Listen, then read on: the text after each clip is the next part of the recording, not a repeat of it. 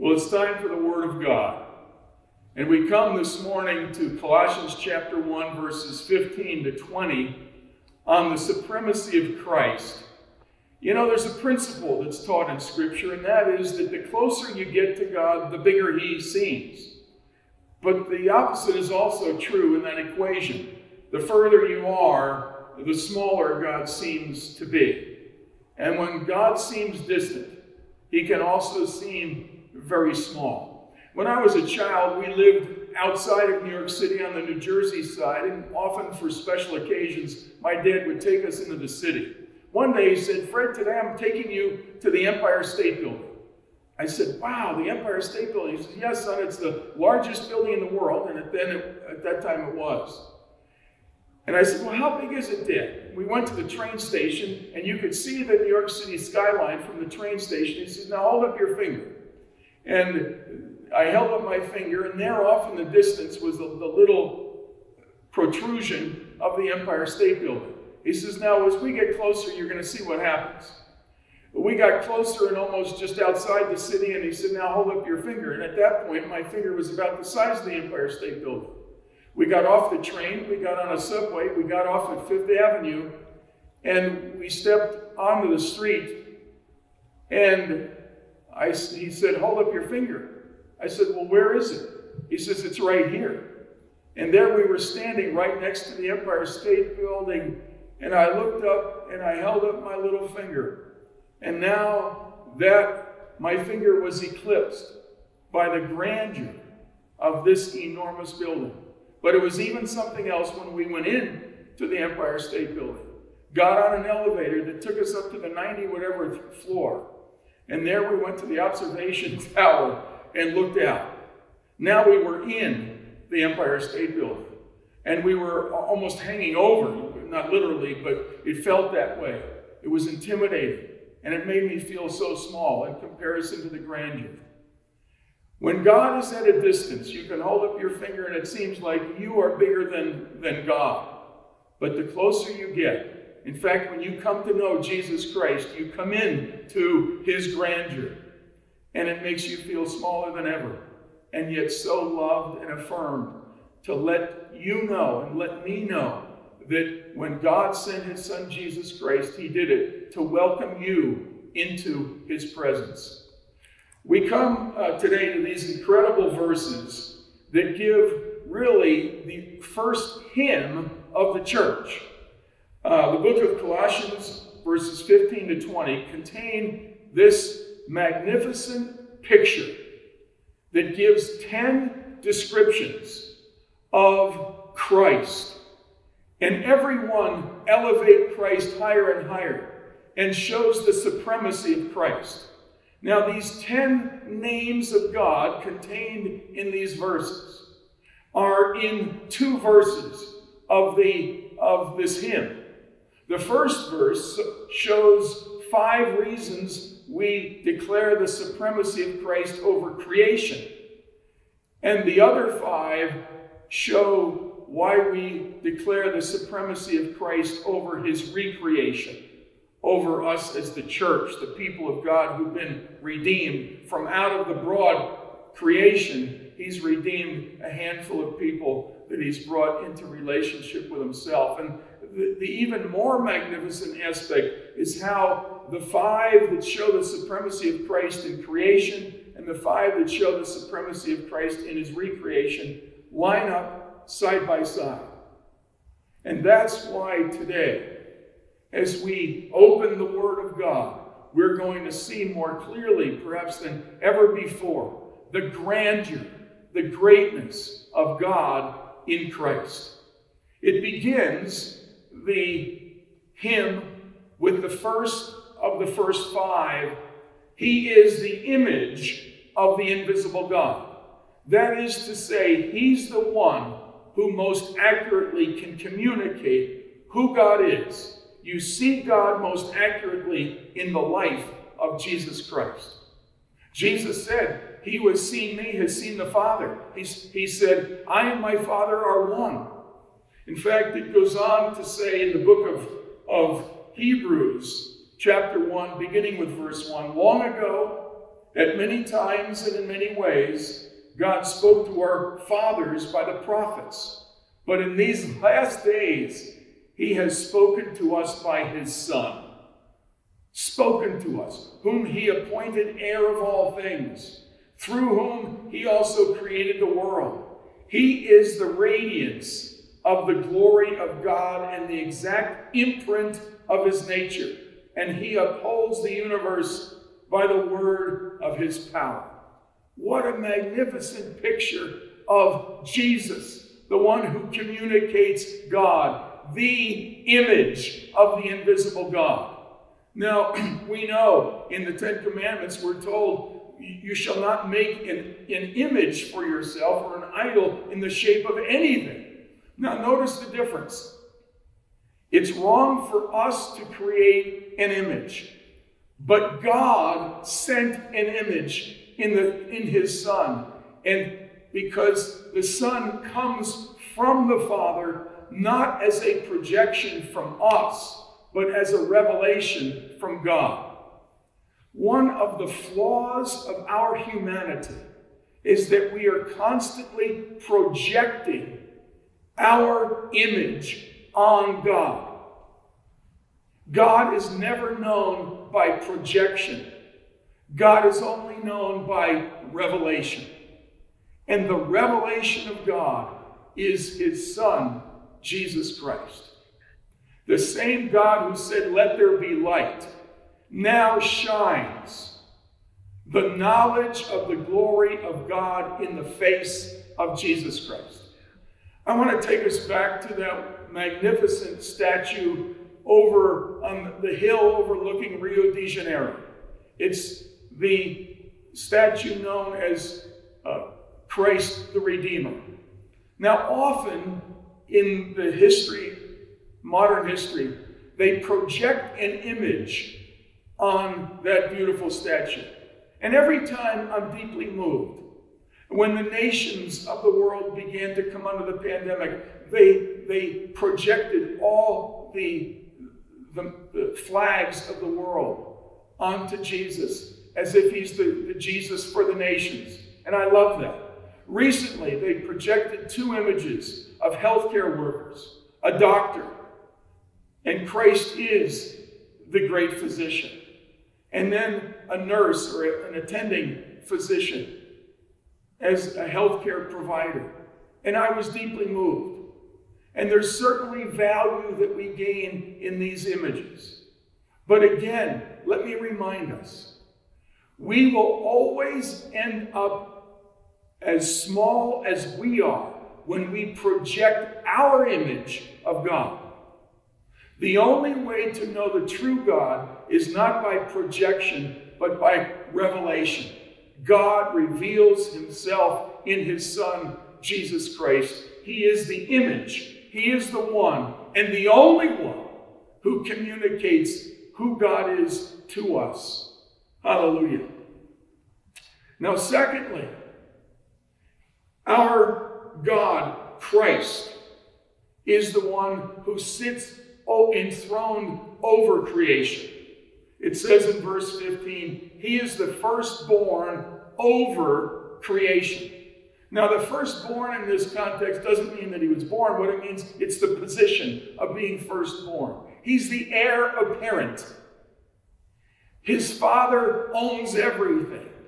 And the father gives the inheritance to the firstborn. So he's the firstborn over creation.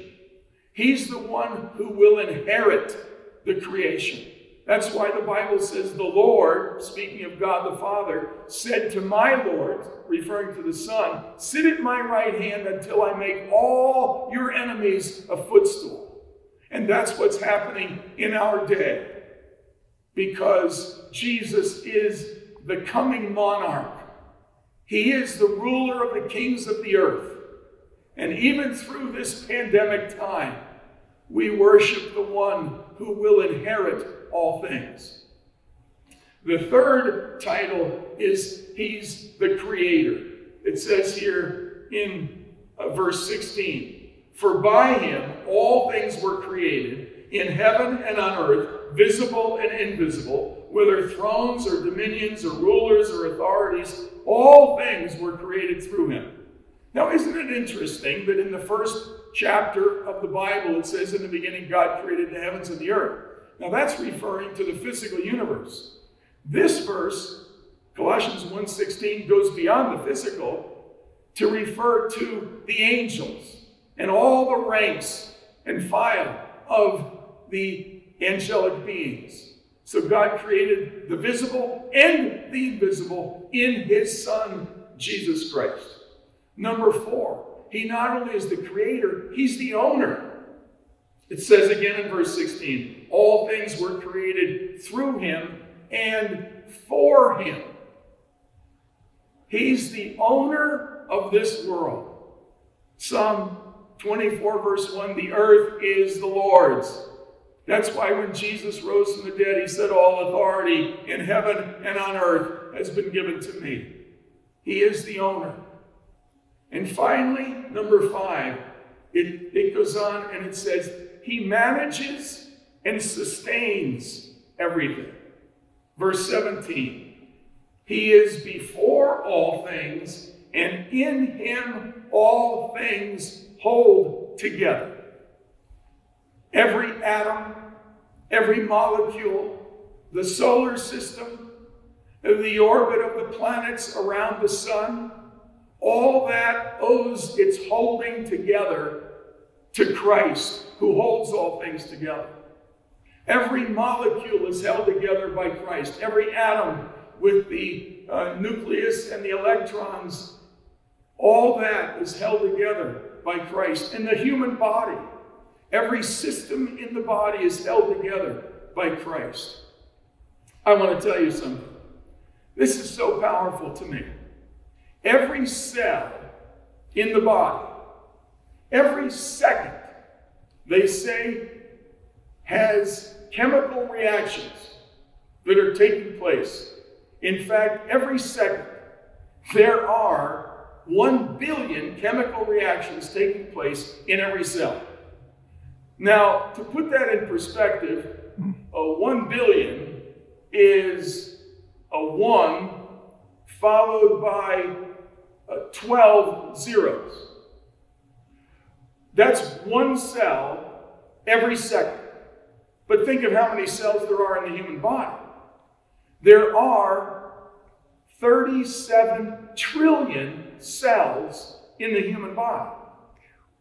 37 trillion cells every second, having 1 billion chemical reactions inside every cell. That's 37 followed by 21 zeros, or 1,000 billion reactions taking place in your body and in my body every second. And we didn't even have to think about it. We didn't tell them when to fire. We didn't tell them what chemical reactions to take place. It happens because Christ holds all things together. He oversees the function of the body, the function of every atom, of every molecule of the solar system. He oversees and holds them all together in Christ. That's why we can say that he might have the supremacy, that he might have first place over creation. Now, that's the first half of the first verse of this hymn. The second verse focuses on the church, those that are redeemed, those from all creation that are called into love, covenant relationship with the Father. And here we have 5 names and 5 virtues and activities of Jesus. First of all, he's the gatherer and leader of the redeemed. It says in verse 18, and he is the head of the body, the church. He deserves the supremacy because he's the head. He's the one that gathered us, that found us in a ditch somewhere, who redeemed our lives and called us together, and he's the head, he's the leader. Second, he's the initiator of our love relationship. It says again, verse 18, he is the beginning. He's the one that initiated. It says in Romans chapter 5, verse 8, God demonstrated his love for us in this, that when we were yet sinful, rebellious, cocky, renegades, destitute, hopeless, Christ died for us. He initiated it. When we weren't thinking of him, he came and found us. Or it says in 1 John chapter 4, verse 10, in this is love. Not that we love God, but that he first loved us. And my friend, no matter who you are, God loves you. No matter what you think of him, he loves you. And he died on the cross to win you into covenant love relationship with him forever. I can't believe I'm doing this, but I want to use Hallmark movies as an illustration. Pardon me for this. I don't care so much for Hallmark movies, but my wife loves Hallmark movies, and I love my wife. Now, if you've ever seen one, you know that they all have the same plot.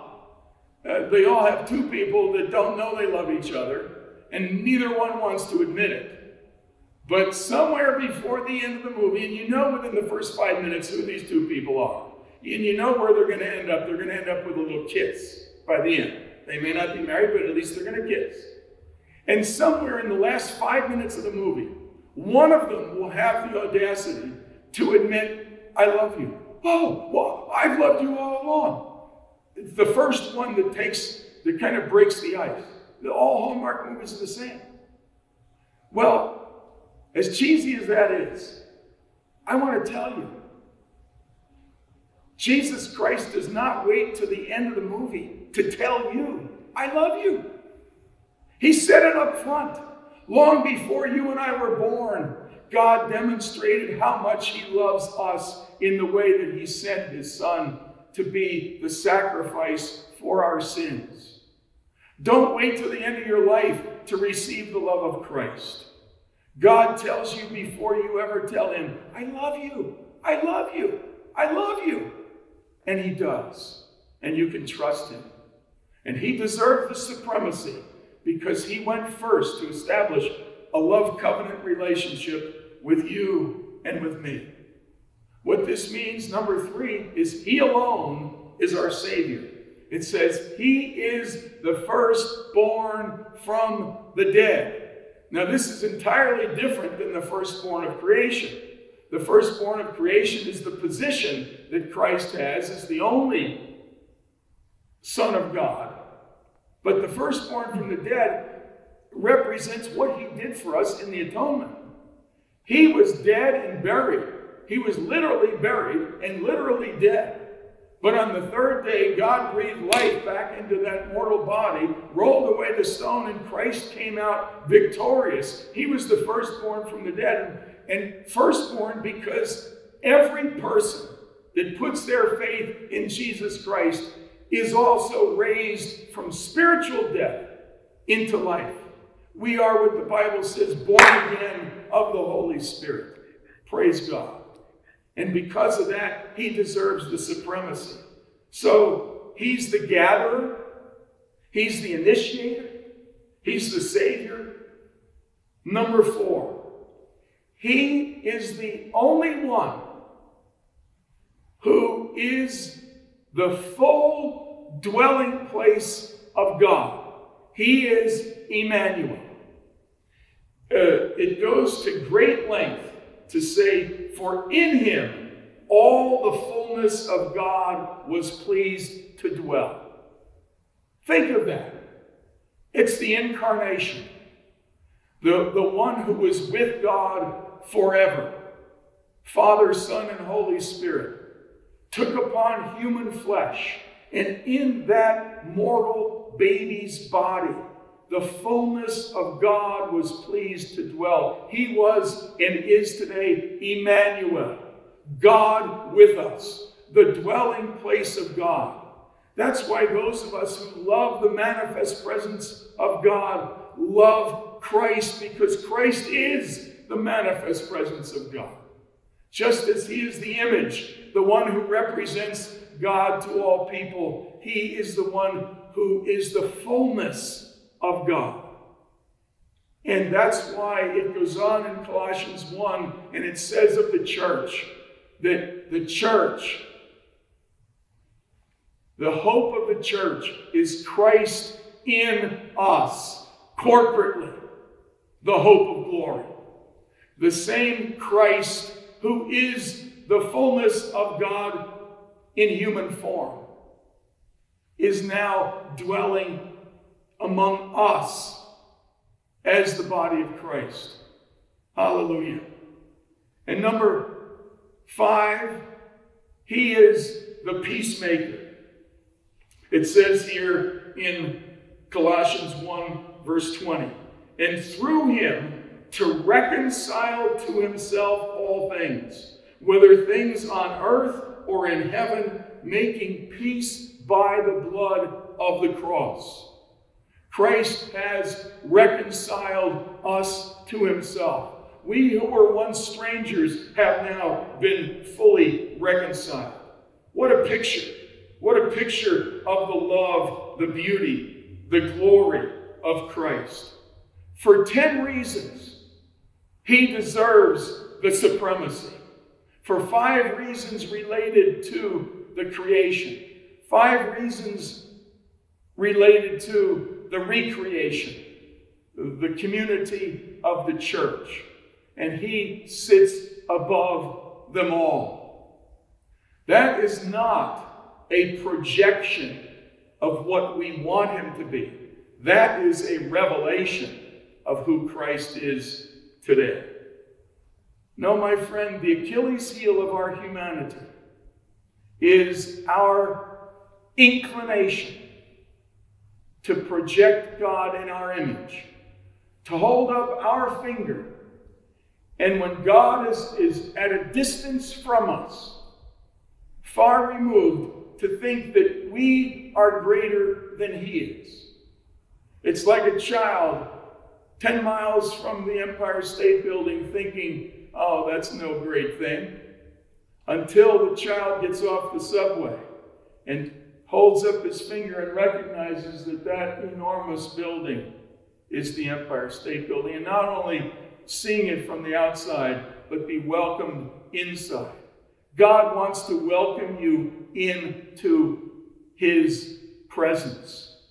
He wants to welcome you into the church. He wants to welcome you into a covenant love relationship. Now, these words were written to a church in crisis in the city of Colossae. At the time, there were 3 viruses, so to speak, that were attacking the church. Obviously not COVID-19, but they had viruses of their own. There was a philosophical virus. Their thinking was all wrong. There was it was a behavioral virus that affected their activities.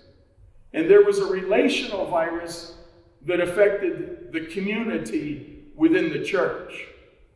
And in the next 3 weeks, we're going to take these one at a time, but the antidote for all 3 is the supremacy of Christ. It's the supremacy of Christ that deals with our thinking and our misthinking. It's the supremacy of Christ that deals with our behavior. And it's the supremacy of Christ that deals with our community and our relationship one with another. No, my friend, Jesus loves you. He wants a love relationship with you, and he wants it to start now. No matter what you've ever thought of God before, I present to you Jesus Christ, the image of the invisible God, the only place you can look and accurately find who God is today. And out of the translation of the Bible, the Message, let me just finish with these words. This is the translation of these verses we're looking at from the Message. We look at this sun and see the God who cannot be seen. We look at this sun and see God's original purpose for everything created. For everything, absolutely everything, above and below, visible and invisible, rank after rank after rank of angels, everything God started in him and finds its purpose in him. He was supreme in the beginning, and leading the resurrection parade, he is supreme to the end. From beginning to end, he is there towering far above everything, everyone. So spacious is he, so roomy, that everything of God finds its proper place in him without crowding. Not only that, but all the broken and dislocated pieces of the universe, people and things, animals and atoms, God properly fixed and fitted perfectly together in vibrant harmonies, all because of his death, his blood that poured down from the cross. It's that simple. This is the substance of our message. We preach Christ.